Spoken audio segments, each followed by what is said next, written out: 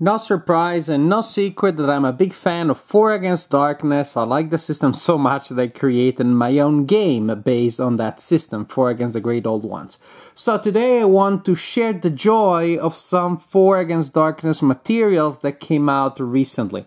In particular, 2 issues of the fanzine The Lantern. They also came with these 2 things. I seem to remember that the bookmark comes with issue 1 and the bookmark with the maze, the playable maze in issue 2. I may be wrong, maybe the other way around, because I got them together. And yes, a playable bookmark in which you just start from here, you move through this maze, resolve encounters using the tables in 4 Against Darkness, and when you reach the final boss, then you encounter the final boss, which is on the other side of the bookmark, and I'm not gonna show that to you.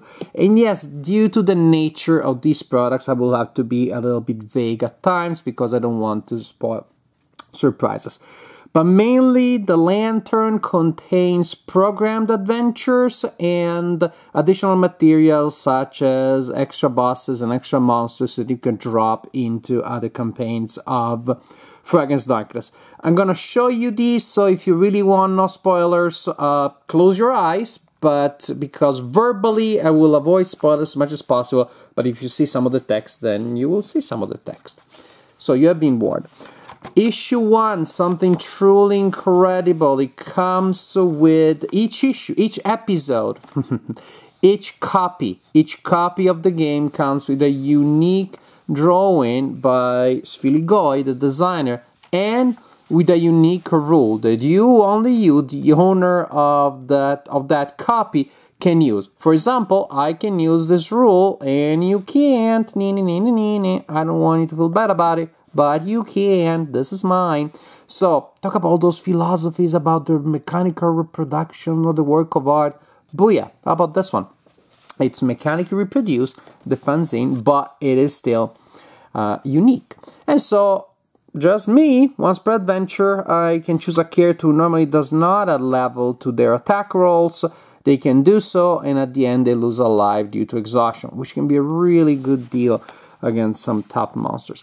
Then some of the materials, Tumbar, The Curse of the Unliving Ones. It is a programmed adventure, so you see the map here, you start from here, you read the intro, and then you will simply navigate this dungeon, reading the paragraphs corresponding to the different sections, so 6, 22, and so on and so forth. And so, don't look if you don't want to have any spoiler. It's a really fun adventure. I actually played it with 3 children, age 7 and 8. One is my daughter, 2 were 2 friends of hers. I wanted to introduce them to 4 Against Darkness. Well, my daughter Louise already knows it. She wanted to introduce her friends. We played it, they all had a blast, and now, guess what? We have started a children 4 Against Darkness Club, in which I GM the game, and they slaughter monsters and loot treasures. This is... who is that? I don't know. I don't know who that is. I don't want to give you any spoilers. A boss fight that you can use in 4 Against Darkness. Another programmed adventure, very short. An adventure that was originally published in Italy on a t-shirt, which makes it the first, to my knowledge, wearable dungeon. New kind of minion. And another programmed adventure, and then another. So this is the essence of the first issue. The second issue does not have the special rules, sorry about that. Also comes with programmed adventures, but in particular there's a different emphasis here, because, well, first there is an interesting dungeon in which you're climbing this spores ridden tree full of fungi people. They're mad because some of the local villagers were picking mushrooms, and you know what? That, of course they're mad. They were like, that's their children. Mushroom people, you start collecting mushroom in an area known for having mushroom people, you're looking for trouble. But the emphasis that I was gonna mention is that actually this issue here has 2 settlements, two open-air adventures, I should say. One is the Mist of Varunor, in which you are exploring the area surrounding the city, but in which there are mysterious mists. And the interesting thing is that, again, it's open air.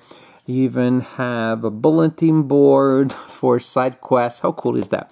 And then you have, see, I'm going quickly, flipping through the pages quickly to avoid spoilers. And then you have the Uncharted Settlement, which is a procedural system of tables to generate a settlement. You can play multiple times. You can add it to any adventure of Far Against Darkness that you want to set in or around a settlement. You just change the name and you roll on the tables and you will generate a different location. And I really much like the idea of randomly generated open air places. Again, so much so that the game that I created in the system indeed is one in which you explore the United States instead of like a single dungeon. And then another little goodie that I wanted to show you is you need to order separate. It's not does not come with the lantern. Is a screen adventure. I swear, you got the bookmark adventure, the t-shirt adventure, the screen adventure. You gotta be careful. You turn your back, you don't know where they're gonna slap an adventure next. The advantage of a screen adventure is that, I don't know, if you're playing role-playing games with Smurfs, you can actually use it as a Dungeon Master screen. No, in truth, the idea is that here you have your paper, your dice, and so it's everything up there. Very easy to read. You don't need to flip through tables, although from time to time you will turn it this way, but it's only one flip. And again, booyah, this time you're generating a goblin village. So instead of rolling for rooms, you roll for different sections of the village and then you roll to see what's there. The world of Far Against Darkness keeps growing and becoming more and more interesting, richer, more variety. It's a system that I love. I love the elegant simplicity at the beginning, and I love how sandbox it is becoming with each new release, each new expansion, each new thing. In a previous video talk, I showed you the tarot decks. There are just so many ways in which the game can play it. It is amazing. So, as a fan of Far Against Darkness, I'm very happy with these new releases for the game.